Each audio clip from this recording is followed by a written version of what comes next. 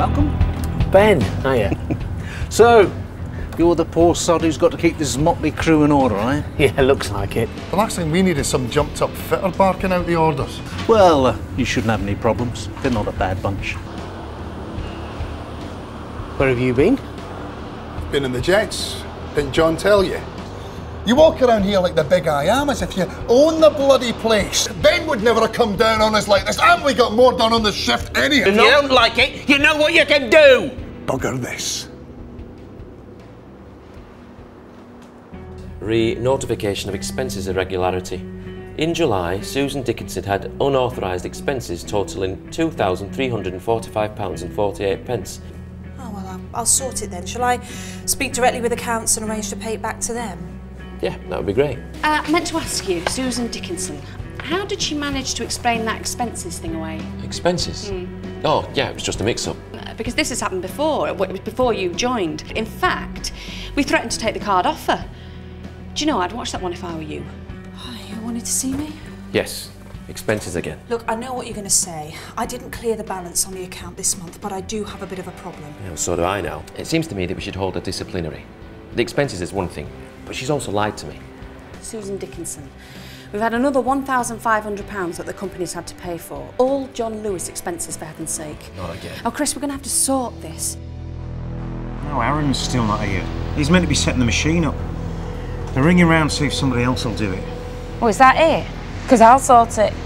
Do you know how? Of course I do. Every one of these sheets is wrong. Easy mistake, Russell. Well, Linda set the machines. Linda? Yeah, to help out. She should have known better. It's not her job. Tell her to come and see me.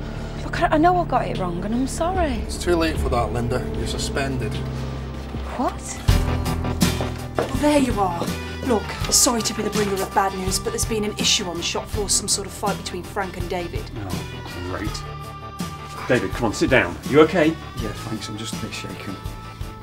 Oh, listen, let's just forget about it. Hey, I don't want to cause a fuss. You're not Frank is like as well as I do. Yeah, exactly. He's done this before and put the frighteners on people. We really ought to see if anyone on the shop floor saw anything. Trust me, no one is going to go on record against Frank, not with his record for violence. Look, that guy's a bleeding nutter.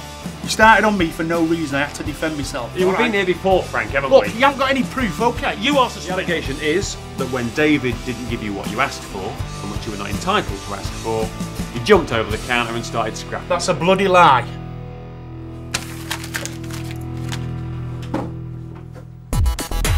Cheers, Jim. I appreciate it. Yeah, no problems.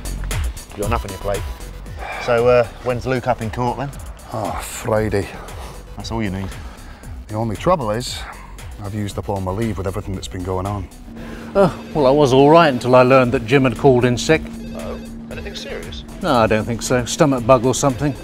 Court? Yeah, your stepson Luke's in court today. In court?